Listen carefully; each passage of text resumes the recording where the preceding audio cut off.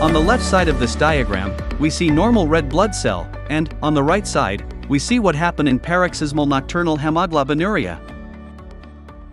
Normally, red blood cells, and other hematopoietic cells, have markers on their surface that prevent the complement system to attack them. Recall that complement system is part of the immune system that helps degrading bacteria and infected cells.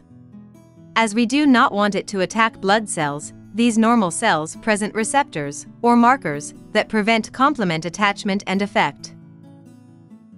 These receptors that prevent complement attachment are the CD55 and CD59.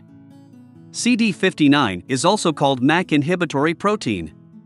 As long as these receptors, or surface markers, are present, red blood cells stay safe from attack by the complement system. In short, in paroxysmal nocturnal hemoglobinuria, or PNH, there is loss of these markers. Thus, complement attack RBCs causing hemolysis. Paroxysmal nocturnal hemoglobinuria is caused, actually, by an acquired mutation on a gene called PIGA gene.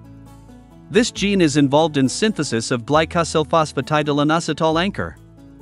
This GPI is the anchor for the CD55 and CD59 markers. Thus, lacking, or defected, GPI results in lack of these markers. Subsequently, complement attack the cells and damage them. The disorder is called paroxysmal because complement activation does not happen all the time. It occurs more often at night, when blood becomes more acidic. Thus, it is called nocturnal. Also, blood pH changes with infection and surgery.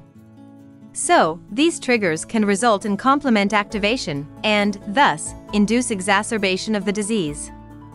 That is why it is called paroxysmal.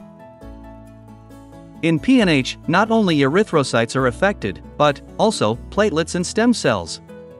Thus, the disease is associated with aplastic anemia. Complement-mediated hemolysis results in free hemoglobin in blood that passes to urine. This causes hemoglobinuria. Also, the disease is associated with thrombosis due to the effect of free hemoglobin and the release of prothrombotic factors from the destroyed cells. Eculizumab is inhibitor for complement protein 5 and is used for treatment.